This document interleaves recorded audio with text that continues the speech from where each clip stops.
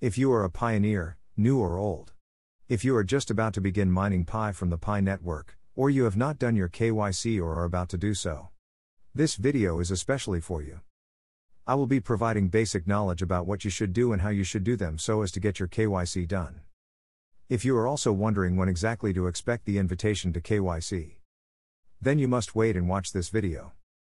I will explain exactly when the invitation comes and what to do when it comes. This is not the time to play around. Relax and watch, get the basic information you need to move forward in the Pi network project. If you have any questions, leave them in the comments section and I will respond as timely as I can. My candid advice is this: every basic information counts. You blink, you miss.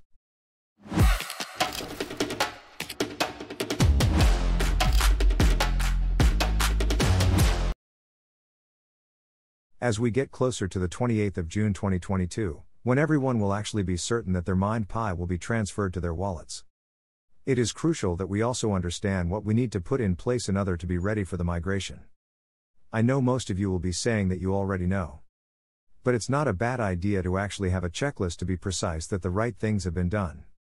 Permit me to take the list from the top. This is to help those that have not done any of it at all, and also those that are new to the Pi network. Before I continue, I would like to stress that you will need to get invited to submit for KYC and also get approved before you can migrate your mined Pi to the mainnet. Don't worry, I will share a secret to the timeline as to when invitations are sent to you, and how long it takes to expire. Maybe that's why you have been missing it and have not yet done KYC. I will not be showing how to do your KYC, I already have a video that talks about that. You can find the card on this video or link to the video in the description. I will also be sharing with you the exact time when you can expect the invitation to do KYC, so I suggest you pay close attention to this video.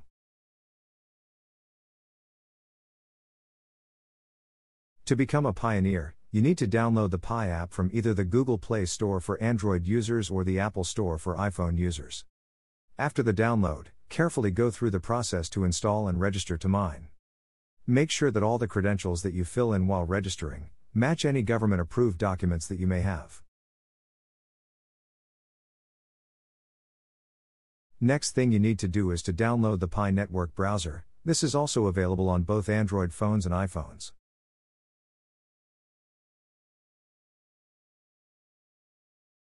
Next, you will need to set up and configure your wallet. This can be done from the Pi browser and not the Pi app.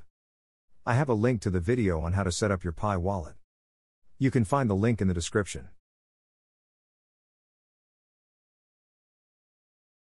Next, you will need to invite more people to join in the mining of the Pi network. This will allow you, after 3 days of consecutive mining, to create the security circle. The security circle is a very important and vital part of the Pi network project. So, I suggest you take it very seriously. Securing your mined Pi is very vital and should not be taken for granted. After inviting a minimum of 5 people, you can then create a security circle.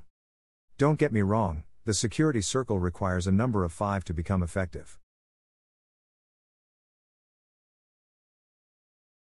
At this point you are ready to move to the lockup. This is where you will have to lock up a portion of your Pi for future value, and also to help make the Pi network blockchain stronger. I also will leave a link to the video where I showed how to lock up your Pi. You can find this in the description.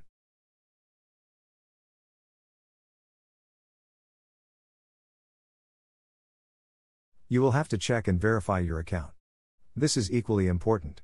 To do this, you will have to go to your Pi network app and click on the menu. Here you will need to verify the following: your phone number, your email address, and your Facebook account. Let's take a look at the checklist once more. When you have completed all that is in this checklist, then you will be ready to receive the invitation to KYC. 1. Download the Pi network app and install. 2. Download the Pi network browser and install. 3. Set up and configure the Pi network wallet. 4. Create security circle. 5. Secure your Pi by verifying your accounts. 6. Pi lockup. After you have all these in place, let me now reveal the exact time you will need to expect the Pi KYC invitation. To receive the KYC invitation is simple. You need to be active on the Pi network. This means that you will have to be consistent in hitting the mine button on your Pi app, every 24 hours. I think we already knew that, but this is the catch. When you are consistent for a period of time, the Pi system recognizes you as being active. Then at the end of your mining session, the invitation will be sent to you. Let me explain more. You will never receive an invitation for KYC while your mining session is still active.